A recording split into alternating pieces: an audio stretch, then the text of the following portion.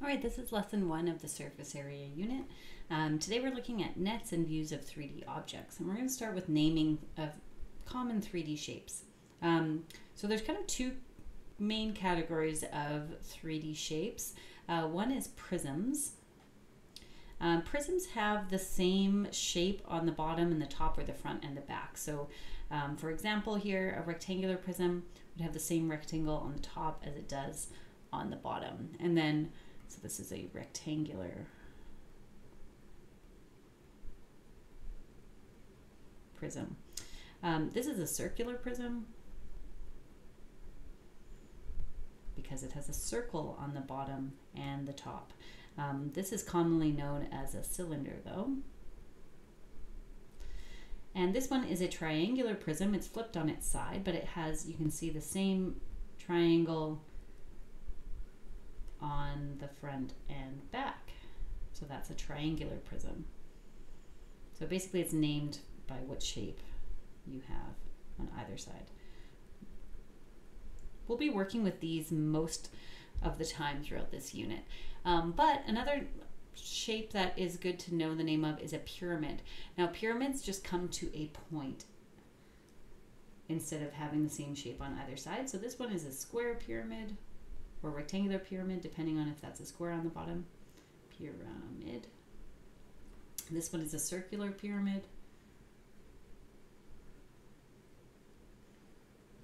You could also call that by its common name, which is the cone. And then this one is a triangular pyramid. They're named just based on whatever shape is on the base of the pyramid. So that would be a square, circle, and triangle. Okay, so again, most of the time we're going to be working with prisms, but it's also good to know what pyramids are as well. Okay, so to visualize these shapes, one really useful thing to be able to do is sort of unfold this shape. So imagine having like a cardboard box and then taking that box apart and folding it flat on the ground. I'm going to show you some animations of what that might look like. And then we're going to draw our own net. So this is called creating a net. And see, I have here some prisms that I'm going to unfold. So I'm going to start with this one, which is a cube, but it's also a rectangular prism. And I'm going to unfold it so we can see what it's made of. So imagine that's a box, and we unfold it, and we can see that it's made of 1, 2, 3, 4, 5, 6 squares. 2 squares for the top and bottom, 2 for the sides, and then 2 for the front and back. So the advantage of a net is it makes it really easy for us to visualize all sides of the shape in 2D, because we're working on 2D paper when we're trying to study these 3D shapes. Okay, let's go look at the triangular prism here. Right, so we have a triangle in the front and the back, and then 3 rectangles. Let's see what happens to this when I unfold it. It looks like this. So I've got 2 triangles, one on the front, one on the back, and then 3 rectangles. Sort of a tradition, looks like almost like a little, like a tent. You might go camping with a really simple looking tent. An A-frame tent. Okay, and then here, this one is a hexagonal prism, just to show you what that looks like. It folds out into 2 hexagons and then 6 rectangles all around the sides. Okay, so again, really useful to be able to do this, create these nets so you can see what each shape is made of on 2D paper. Okay, so let's practice doing this here. We have a rectangular prism. Also good to be able to draw a rectangular prism, so let's practice that too. So when you want to draw a 3D prism, what I like to start with is just by drawing the same shape, but like just like offset from each other. So start by drawing 2 rectangles, one in front and then one like just off to the side and behind. And then all you want to do is connect each corner to the matching corner, and you've got your prism. You can choose to make it like open like this, or you can erase the lines that overlap, and then it'll be like a closed box. So if you want to make it like that, then you would want to do like this. Yeah. Okay, so what would happen when I unfold this is I would get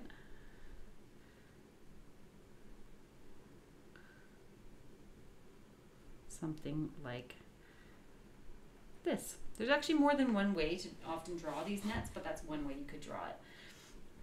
Okay, the net of a cylinder. This one's a little trickier. So if you want to draw a cylinder, you just draw two circles that are sort of flattened, one on top of the other, and then you can draw two lines straight down. That's not very good, but if you want to draw one that's not see-through, just draw only the bottom half of the bottom circle there, like that. Okay. When you unfold a cylinder, I like to think of like a soup can. Okay, imagine cutting the top off of the soup can. It's going to be a circle. And then cut the bottom off, it's going to be a circle. And then imagine the soup can, you unravel the label. And it will be like this rectangle, essentially, in between the two circles. So that's what the net of a cylinder looks like. I forgot to fill in this blank here. It's a net. Okay, a triangular prism. Again, we want to draw, if we want to draw it, we draw two triangles offset from each other and then just connect the corners. Okay, we can draw it like that. And then what we have here, remember from our animation, right? We had 3 rectangles and 2 triangles. So we have 2 triangles and then 3 rectangles in between. That's really going to come in handy when we are doing our surface area calculations, because we'll be able to visualize how many sides we have and what shape they are. Okay. Another way to visualize a 3D shape is to draw the different viewpoints of the shape. So when we're looking at a shape, we see the front view, the side view, and then the top-down view. You can imagine you're flying over top of the shape and you're looking directly down at it. Oops, I wrote view instead of top. So if I'm looking just at the front of this shape, I would simply see, I'm going to see what color shows up here. This would be 3 straight across. And then it would be these 2 sticking up from behind. I wouldn't see any depth, so it would just look like that. And then from the side, we would see these 2 and then another 2 squares on top. So it looks something like this. Again, you don't see any depth.